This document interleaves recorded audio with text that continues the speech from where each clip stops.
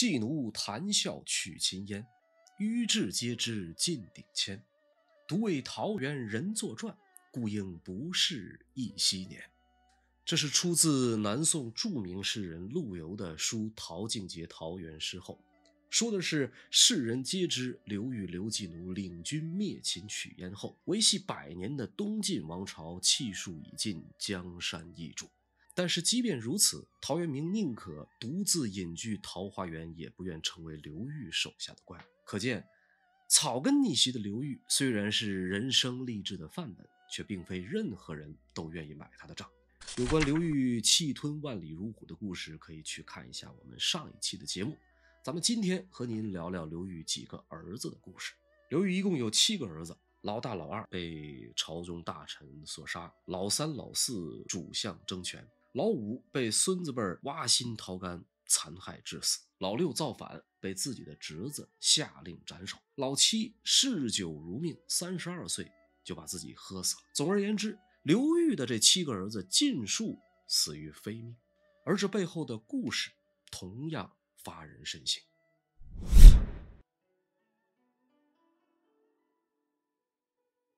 咱们先来说说刘裕的二儿子刘义珍。话说义熙13年，就在成功收复长安之后，刘裕为了南归夺取政权，便将12岁的次子刘义珍留在了长安。刘裕前脚刚走，下面几位将军为了一己私利发生内斗，前有沈田子斩杀王镇恶，又有长史王修杀沈田子。随后在小人谗言的推波助澜下，忠心耿耿的王修被少主刘义珍斩杀。这样一来二去，关中的局势很快就乱了套。北边的夏王赫连勃勃瞅准这个时机，亲自领兵攻打长安。刘裕接到儿子被困的消息，马上派出大将蒯恩、朱灵时、朱超时前往接应，但终究功亏一篑。蒯恩、傅弘之、朱灵时、朱超时4员大将先后失利被俘，宁死不降，被赫连勃勃处死。少主刘义珍逃出升天。关中地区自此再度被北方游牧民族占领。关于这段历史，历代史学家对此多有解读。很大程度上，人们将责任推过给刘裕，认为如果不是他急于南归称帝，关中大好河山不至于再度沦陷。但是不管史学家怎么着吧，刘义珍这个守城的都难辞其咎，最终致使关中尽失，多位身经百战的北府军上将客死他乡。这一场战事的沉痛代价，对后世也有着极为深远的影响。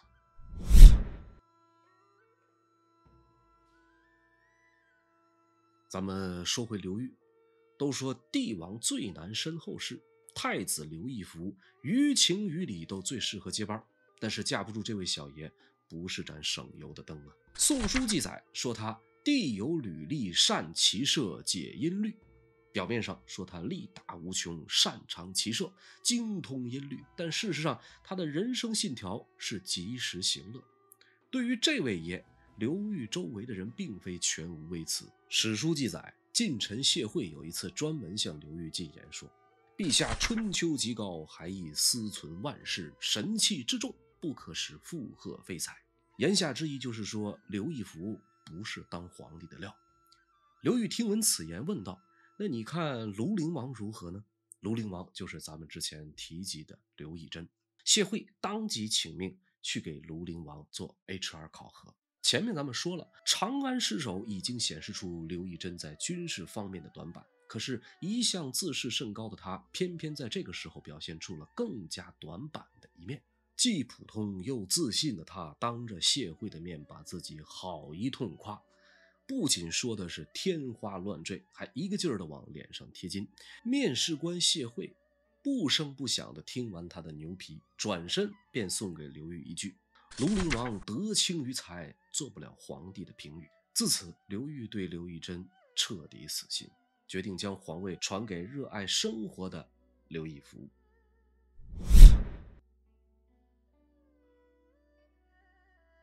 公元422年6月，一代枭雄刘裕病逝，指定徐献之、傅亮、谢晦、谭道济4人为顾命大臣。刘义符正式成为刘宋王朝的第2位君主。而在刘宋初年的节点上，十分诡异的一点是，少帝刘义符在登基2年之后，突然在一场政变中被废掉了。诡异的是，发动政变废帝的人正是刘裕生前指定的4位顾命大臣。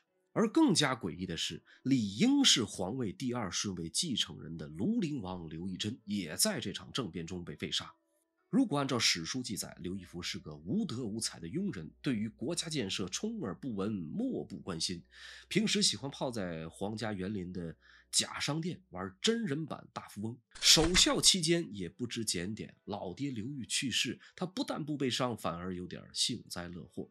祖母去世了，他没有痛哭流涕，反而唱着歌跳着舞，拍着棺材讲笑话。正是因为这些原因，为了刘宋王朝的未来，徐献之、傅亮、谢惠3位顾命大臣实在是忍无可忍，最终选择联手将新军淘汰。看到这里，您或许会问啊，以顾命大臣的身份废立皇帝，已经位极人臣，他们是怎么做到这么无所顾忌的呢？和同时期的很多暴君、昏君相比，刘义符的行为顶多可以算作年轻贪玩，少不更事。退一万步讲，即便史书上说他不知检点、不守本分，都是真实存在的。那么4位顾命大臣为啥没有一个人能站出来劝一劝呢？不单单是您想不通，后来的很多人也一样想不明白。史料对于这段历史明显有所掩饰和隐藏，能够说明问题的线索少之又少，以至于时至今日，刘宋初年大臣们废王杀帝仍旧是南北朝的一大谜团。公元424年2月，少帝景平2年正月，徐献之、傅亮等人以有谋反之心等罪名将庐陵王刘义珍废为庶人。随后不久，这位年轻的王爷被徐献之派人杀死，时年18岁。景平2年5月，徐献之、傅亮、谢惠伙同手握重兵的南兖州刺史谭道济以及江州刺史王弘，以皇太后的名义将当朝天子刘义符废为荥阳王。随着重臣拥立3皇子刘义隆为下任皇帝的时候，刚刚被押送至金昌亭的废帝刘义符迎来了他的死期。生命的最后关头，他终于显示出了刘裕之子的勇武，奋起反抗，包围他的持刀官兵，且战且退之时，被人用门栓击倒并斩杀，时年19岁。自此，刘裕王朝迎来了新的历史篇章。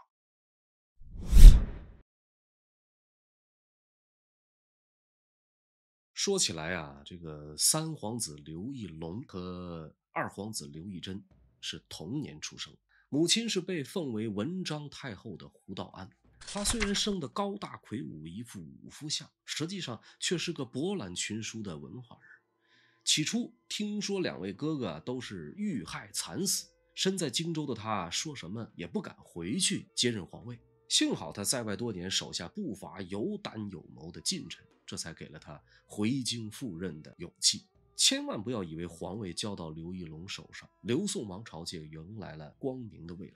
实际上，与2位哥哥相比，书生刘义隆城府极深，是朝堂上的权谋高手，而他的继位也为刘宋王朝日后的没落埋下了祸根。这边刘义隆刚刚接手皇位，改年号元嘉，那边徐献之几位辅政大臣的好日子便到了头。他们万万没有想到，外表憨厚的刘义隆如此的难对付。刚刚掌权那阵儿，刘义隆处处示威，对徐献之、傅亮、谢惠3位重臣不仅礼貌有加，还集体升官，让几个人深以为这次是终于挑中了一位明君。可是日子一长，他们便琢磨过味儿来了。表面上刘义隆重用的是他们，可私下里提拔上位的都是他在荆州的嫡系。为了保全自己，3人纷纷还政于朝，争做小透明。可惜积蓄在刘义隆心中的怨气更胜从前，说什么都要弄死这几个老匹夫，替被杀的2位兄长报仇。打定主意以后，刘义隆假借北伐，扣留谢惠长子谢世修，进而又对没什么心眼的谭道济极力拉拢。不久之后，便开始了他的秋后算账。气宇深沉的刘义隆先瞄准了身边徐献之、傅亮，以擅杀2王的罪名召他们入宫面圣。半路上得知消息的徐傅2人想趁机逃脱，奈何刘义隆早就备齐了人马追击他们。无路可逃的徐献之慌忙间选了一处废窑上吊自尽，乘车出逃的傅亮则魂归刽子手刀下。死得最为壮烈的是辅军将军谢惠，得知皇帝想要除掉他们后，大惊失色的谢惠在手下的劝谏下，欲以刘义隆一决死战，还拉上他驻守在江陵的弟弟谢顿一起起兵造反。此时刘义隆展现了他不同于其他兄弟的一面，派出刚刚拉拢来的谭道济领兵，很快平定骚乱。战败后的谢惠只能带着弟弟谢顿等7人向北逃命，希望能逃到北魏安身立命。可惜弟弟谢顿一身肥肉，沉得连马都驮不动，跑路对他来说简直是难于上天。于是乎，刘裕手下的一代重臣就这样败在了自家弟弟的体重上。最终谢惠及其党羽被诛于健康街头。从综合能力上来看，刘义隆的确比家里其他几位兄弟都有才能，年仅20岁就能从3大文臣手中夺取权力，还能在关键时刻果断下手诛杀逆党，为自家兄弟报仇。而刘宋王朝也在他的治理下迎来了经济繁荣安定的元嘉之治。只可惜刘义隆仍然算不得一代明君，他对待嫡系手下是仁慈宽厚，对朝中能臣冷酷无情。他从小博闻强识，却也生性多疑。作为皇帝，他拥有着远大的志向，但常会为一些小成就好大喜功。尽管元嘉之治让刘宋百姓安居乐业，但是毫无军事才能的他却偏偏发动3次北伐，也让刘宋百姓承受了多年的动荡之苦。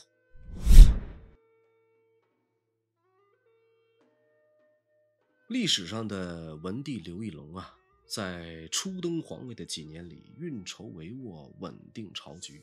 虽然也学着北魏太武帝拓跋焘那样求贤恤民，但终究改变不了亲贵擅权、吏序徇私的弊病。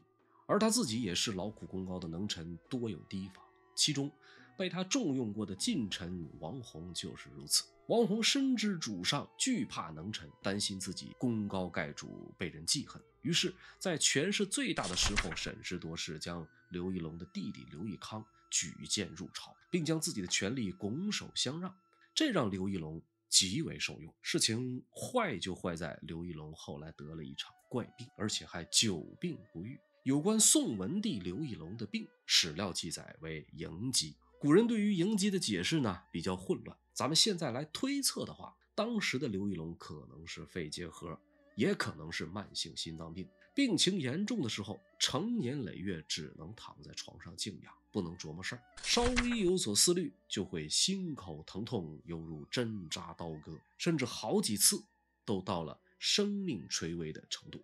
在这种情况下，皇四子刘义康逐步挑起重任，替哥哥刘义隆很好地完成了治理国家的工作。一直到文帝元嘉12年前后，兄弟二人情深义重，朝堂上下一派和谐景象。但是在元嘉12年之后，这种和谐出现了180度的逆转，并最终导致了文帝刘义隆对手足兄弟痛下杀手的悲惨局面。而引发这场血案的仅仅是因为一只柑橘。